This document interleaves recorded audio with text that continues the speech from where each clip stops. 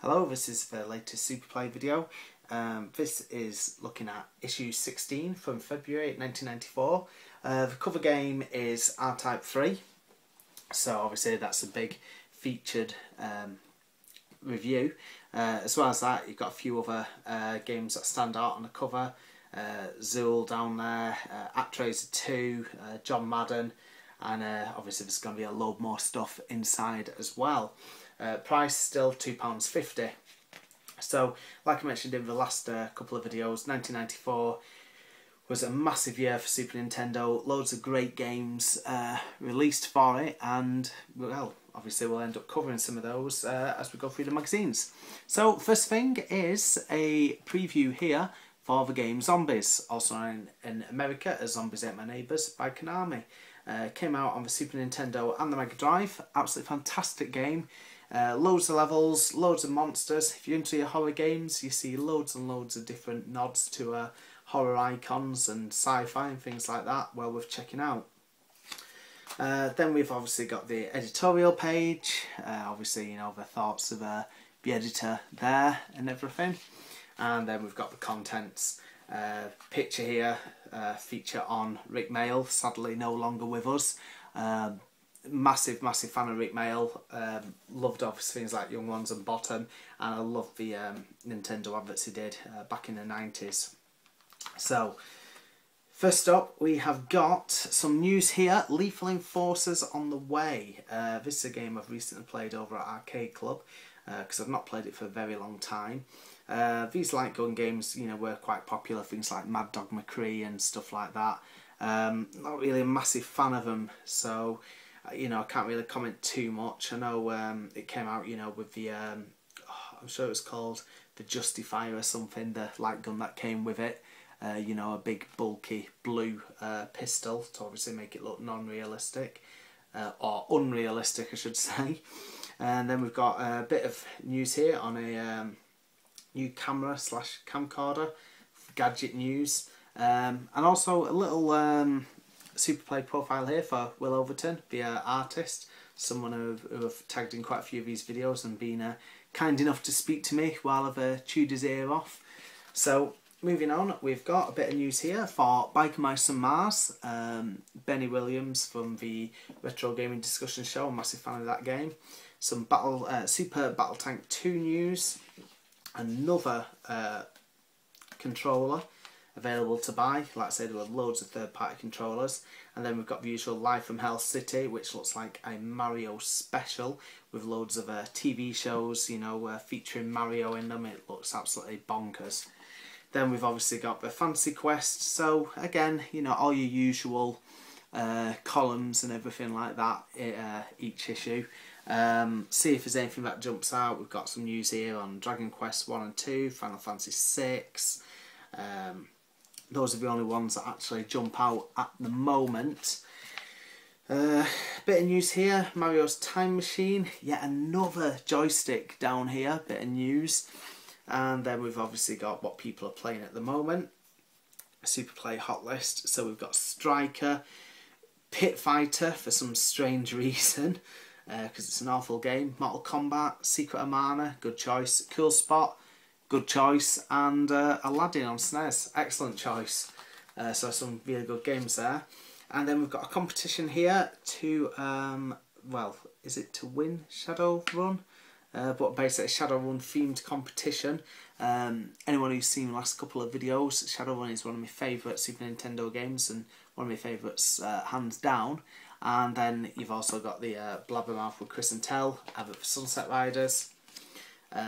Anime World, again nothing really jumping out that I recognise. I think at this time I must have stopped you know, watching the videos. I think I spent about a year or so watching them though, but anyway.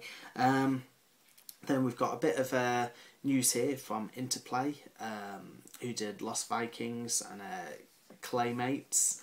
And then we've got the charts here, Mario All Stars at #1 in the UK chart, UK import chart, Secret of Mana. Oh god, Japanese chart, Kurashitsuko Road, never heard of it, was #1, and Mortal Kombat #1 in the American chart, so obviously very popular at the time. And then here we have the 2-page Rick Mail interview. So he was advertising the massive Game Boy games at the time. So here we've got Zelda Link's Awakening, advertising stuff like Street Fighter, just all sorts of stuff really. I'm pretty sure he did Street Fighter anyway. But yeah, it was just like really well known. It's like when we had Robin Williams and his daughter advertising Nintendo as well, you know, they really got out the A-listers back then. Then we've got an advert here for some ocean games. So we've got Dennis, Jurassic Park, Ranma Half, which, yeah, it's not too bad. Mr. Nuts, solid, but still not too bad. And then we've got some more SNES troubleshooting. So, like we've seen on the other videos, you know, more of your tech tips and everything like that to obviously improve the sound, picture, whatever. This one obviously looking at your SCART leads and everything like that. And then we've also got some US report on upcoming games. So we've got Super Street Fighter 2. We've got, what's it called? Is it just called Merlin?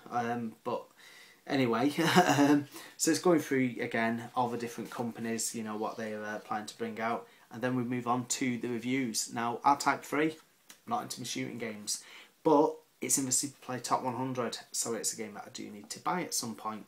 You can get it on PAL. It does cost quite a bit of money. I think it's 70, 80 quid. Last time I looked, we're giving it 83%. So, again, I've played the original R-Type, you know, but I've not played any of the others. Or Super R-Type I played as well, you know, on Super Nintendo. Then we've got ActRaiser 2. Obviously a sequel to ActRaiser 1. Quite different. ActRaiser was absolutely amazing. It had the God Sim mode as well type thing, whereas ActRaiser 2 is more of a hack and slash platformer type thing. Not actually played this one, didn't really appeal to me. 69% they gave it, so obviously not as highly rated, but again still quite cost quite a bit to get. What else have we got here? Battletoads and Double Dragon, the Ultimate Team. 37% sort of says otherwise. I have played this on a ROM on the JXD. Really not impressed by it at all. Like I said, I love struggle and beat 'em ups, but that one just doesn't do it for me. And then next up we have got Zool, done by Gremlin Games.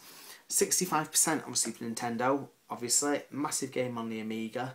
It was going to be, you know, the big platforming hero. But yeah, it's not got a great review there at all. And then we've got Brett Hull Hockey, 78%. Not into my ice hockey games at all. That was it. When I was thinking Merlin, Young Merlin, there, my answer was more or less in front of me. 77%. Bit of a, I think, a action-y type RPG adventure. It's a game I've owned years ago but never actually played.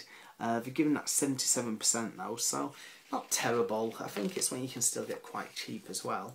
Then we've got NBA Showdown, 89%, so quite a decent rating for that.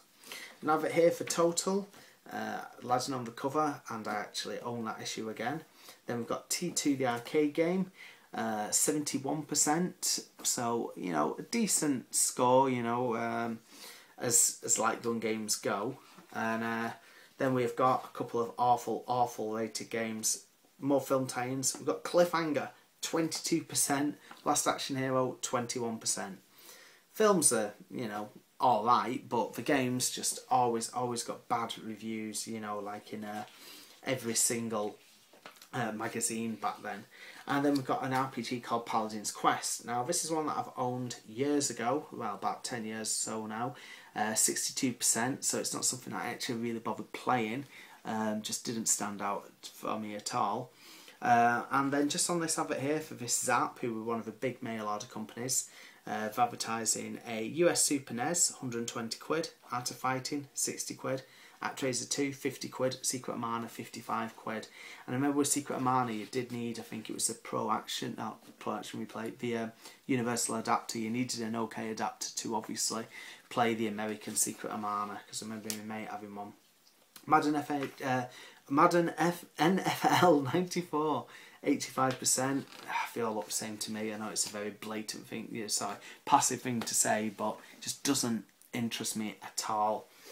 And obviously everyone knows what Konami are like now, you know, it's shadow of themselves. Just look at the games there, all fantastic ratings. Poppin' Twinbee, Batman Returns, Tiny Toons, Cybernator, Zombies, Sunset Riders, all fantastic games and all highly rated.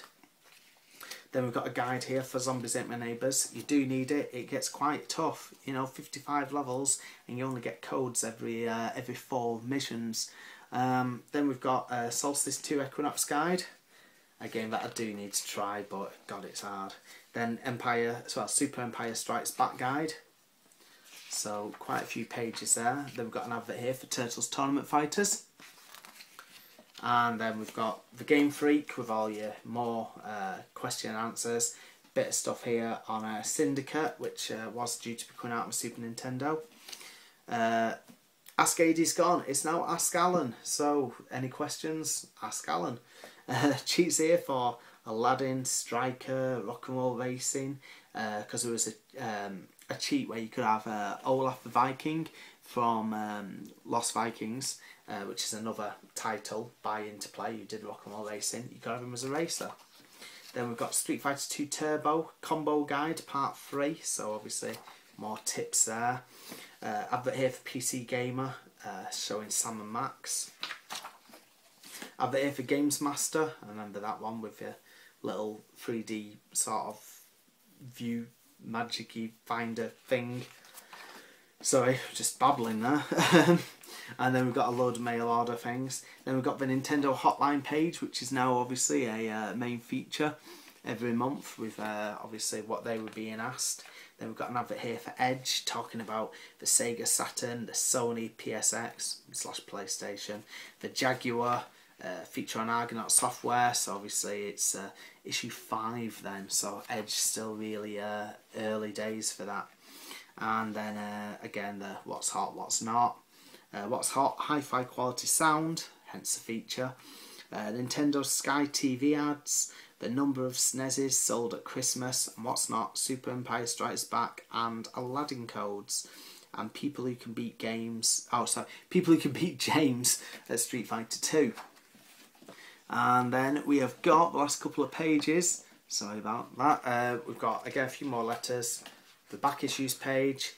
This is what I mean now, What Cart has changed, it's set out differently, it's just listed, so it's just telling you a little bit about it rather than an actual little paragraph. So it's just a name of the game, what it came out on, Japanese, PAL, whatever, the percentage, a very, very brief description, and that's it.